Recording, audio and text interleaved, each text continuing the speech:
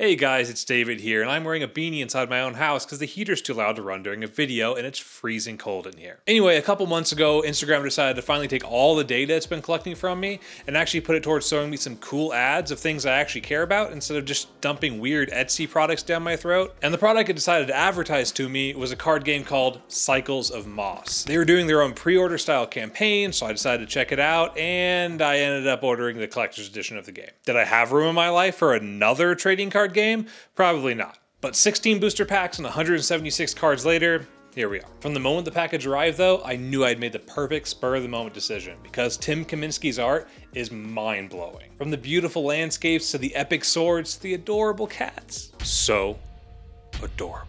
I was sold. The game was fun, it was easy to learn, and I could build a couple decks and toss them in my bag to play later with friends on the go. I also immediately knew that I wanted to do a video to go over the whole game with you guys, but I wanted to spice it up a bit. So I went to the source. The Cycles of Moss thing kind of came out of a little bit of, about 10 years ago, I started building a universe or world. I had like a temporary name for it. I called it Shattered. And from there, I kind of put that on pause. And I met Trace a few years back when I moved to LA. And that kind of led to sort of the original inspiration of this, where we had this world and all this art to kind of pull from. And we're like, oh, what could we do with this? Could we make a game based off that? I think it was actually originally Trace's idea. We started Studio Beetle about July of 2021. You know, we talked for a long time about like, all right, what can we do together? What can our joint brains can do? Tim has all this art, and you know, we were just like, all right, let's sell something. You know, let's make some products out of this art. So we started with art prints. We moved to desk mats and mouse pads, and then our current project, Cycles of Moss, is the trading card game. I've played games my whole life, but like I have no training as far as like game development. It's sort of just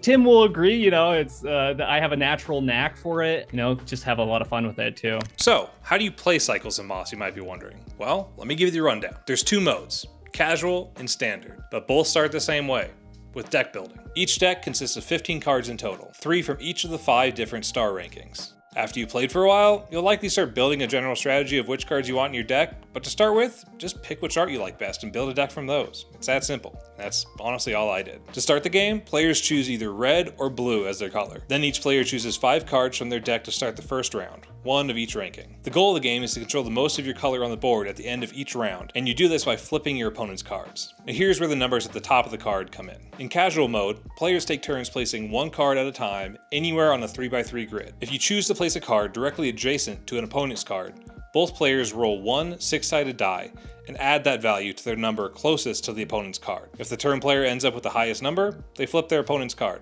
If not, no cards are flipped. If the placed card is adjacent to 2 or more opponent cards, the turn player decides which order the attacks take place. The player that goes second will of course have 1 card left in their hand, which counts as a card they control. Now, while this mode is obviously fairly simple, the real fun comes in playing standard mode. In standard mode, most of the casual rules remain the same. Each number comes with its own ability. Things like automatically winning you battles against specific numbers, letting you look at your opponent's cards, or even flipping cards in a chain, setting off a cascade of abilities down the line, allowing you to turn the tide of a game in one fell swoop. Now, of course, that was just a quick summary of the rules, so if you end up picking up the game and you really want to know the ins and outs of it, I'll leave a link in the description of the actual rulebook. That's probably enough of me talking for now, so let's get back to Tim and Trace to learn what went into creating Cycles of Moss. We definitely had an unconventional approach to deciding to make a game. Most times people are like, oh, I want to make a game and let's create the art and the world around it.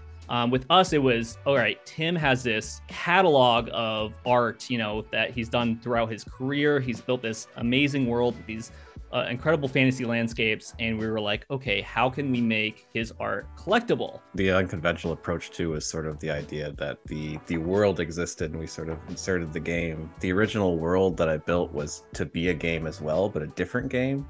So I could almost see a path in the future where we have this game And then Cycles of Moss could exist in that game as well, because it's kind of built into the universe. It's almost like you could play the game in a game.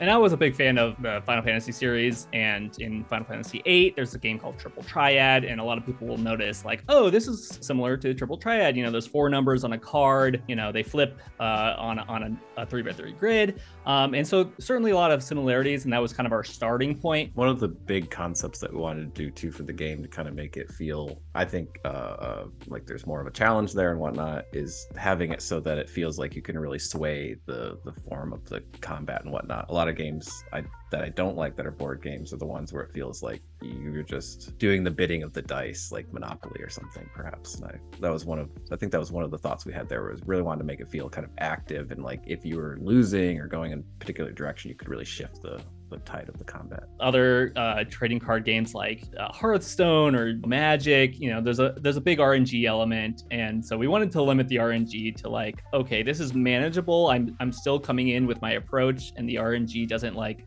completely derail my strategy going into any particular match. So one of the original ideas for this world was I wanted to create a fantasy sci-fi world that felt more fantasy than sci-fi, but still felt like it had like digital or some sort of other kind of technology or something kind of layered on top of it. The sort of base layer of inspiration is going outside in nature. I used to draw birds a lot when I was a kid, and that kind of helped me understand nature side. And then as I got older, I started playing more video games, and those kind of got me in thinking about like the adventuring and fantasy worlds. There was Riven and Mist, which were these kind of point-click adventure games that were all about world building and atmosphere, but it was just still frames basically, and then you could move around and grab stuff. So it was like a puzzle game basically, but with lots of atmosphere and world building. Kind of a recognizable fantasy that feels believable. Things should feel really like weighted and old if they are old, and you really feel the materials and things like that. The game's reception was went quite well. It was actually better than I sort of expected. I figured it was going to be kind of more of a slow trickle and so kind of get things out that way. But we worked with some people on TikTok and combined with my social media account and kind of did our own campaign to sort of get it out there for people to do pre-orders. I was like, oh, you know, I'll be able to pack all of the orders in like a weekend or something, right? I was like, okay, that'll be fine. All of the orders get here, and it is a mountain of cards and mats and materials. It took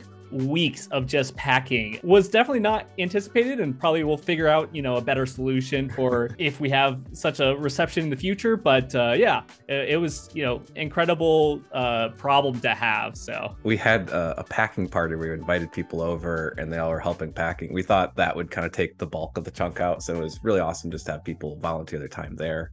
It barely hit 10.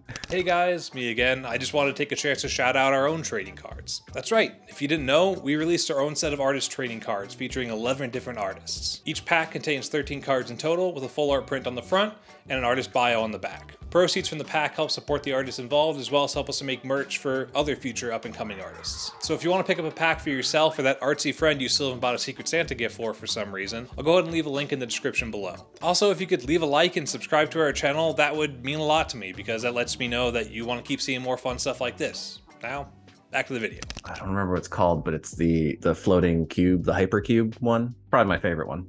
Existential hypercube. Yes, the existential hypercube. I love that, because it just like perfectly matches the kind of vibe of the numbers, the all around ones that have the, you know, cascade ability. So the funny thing about that one too is it actually was April Fool's joke painting that I made. It was popular for quite a while, where it's like, upload your painting at a fast pace, just watch it as a speed paint. So it's like, oh, you get to see someone paint a painting within like 5 minutes that took maybe 2 or 3 hours to paint. And with the existential hypercube, that was uploaded as a slow paint on April Fool's Day, and it was I think it took maybe like an hour or something, or I can't remember how long the original painting was, but I took the whole thing and stretched it out to about 5 hours maybe. Yeah, I think my favorite card is gotta be the Time Beetle card. So me and Tim do a YouTube show called Maestro and Moron, where Tim is the maestro and I am the moron, because I can't draw at all. It's bad. So I'll come up with an idea where I'm drawing a concept, and in this case it was the Time Beetle. I gave Tim the prompt, you know, Time Beetle. I drew my version of it, and then, you know, Tim goes in and, you know, makes it a masterpiece. So